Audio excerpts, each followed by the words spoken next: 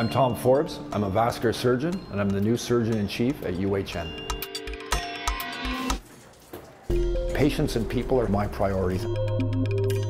We need to be innovative in the delivery of patient care. Not every patient needs to come downtown to Toronto Western Hospital or Toronto General Hospital or Princess Margaret. We need to be involved in virtual and innovative models of care, which don't necessarily have to be confined to the GTA. They don't necessarily have to be defined to Ontario. They can be national programs. Citizens across the country look to UHN for leadership in education, in research, and in patient care, and we should expand our reach so that more and more people can gain this experience. What I really want to do over the next 5 to 10 years is to recruit the best people we can, to give them the tools so that they can be successful and to be all supportive, and then to stand back a little bit and let them be successful. Since I moved to UHN in 2014, though, I can honestly say it is different than any other hospital in the country, and there's few like it in the world.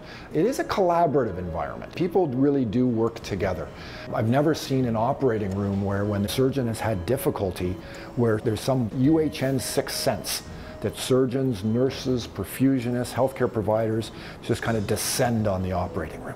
I've been in other operating rooms when you're going through a difficult operation and it's the loneliest place in the world because you feel like there's no help, it's just me. Here they're ready to tackle hard problems. People are opinionated, which is great. I want to hear opinions, as long as they're interested in hearing opinions as well.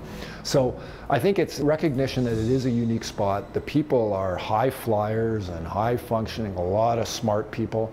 And yes, we've got challenges ahead, but we'll meet those challenges together. I am Tom Forbes and I am Sprott Surgery.